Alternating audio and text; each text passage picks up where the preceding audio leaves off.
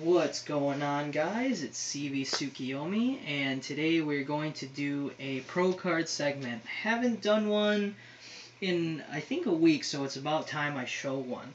So today's pro card segment I'm going to do on Reckless Express. Now, before I go into it, for anyone who watches these video segments, pro card segment does not mean it's a pro card, like it's the best card, you should always run it. It's just a segment I named basically to stick out from some of the other segments and just talk about cards that I think are good. And basically today we're going to be talking about Reckless Express.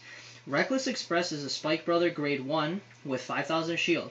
Its skill is when this unit attacks. Wait, let me hold on.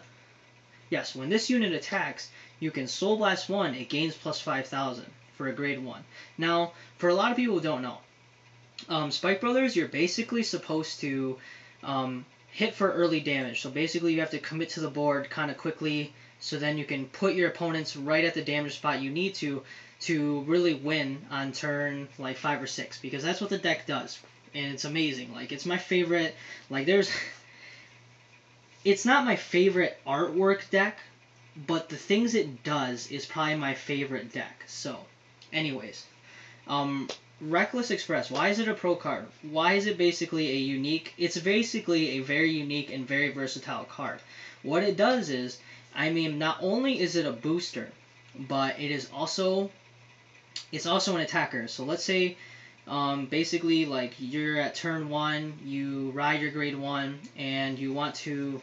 Well, let's say your opponent went first, and you ride a grade 1, just some random grade 1, let's say, and, hold on. We're going to do this really quick. That way it makes more sense. So that's your grade 1 right there. You ride your grade 1, your grade 1 Spike Brother or something, and then you call, let's say you want to try to push for damage or something.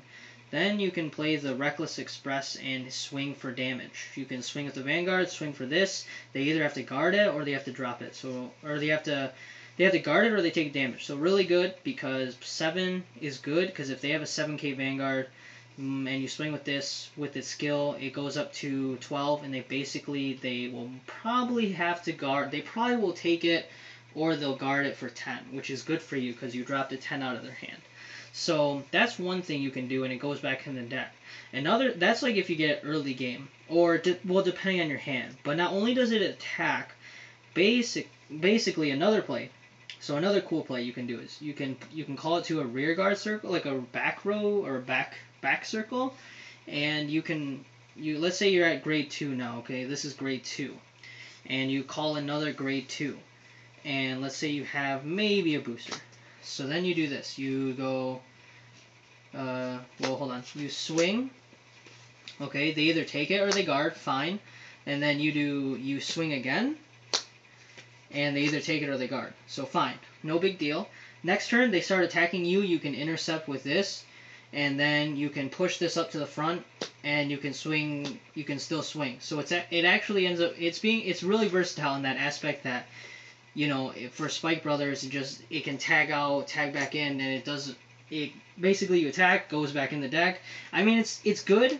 You just have to know, I think, how to really use it, because, like, I'm not the best at using it just yet, but I really do like this card. This card is just absolutely good. Like, it's like my favorite. I only play 3 right now, because, like, really, I only have room to play 3, as bad as that sounds, but 3 seems to be just fine for me.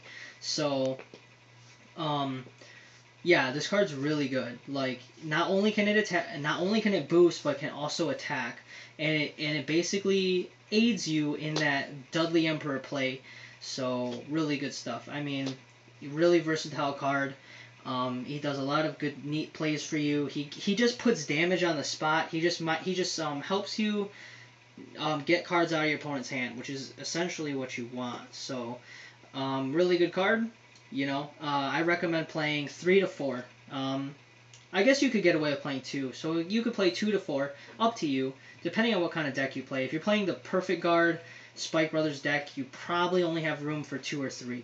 If you're playing the No Perfect Guard Spike Brother deck, you have room to play 4. So it's good for you. So, yeah. So that's the pro card segment today, guys.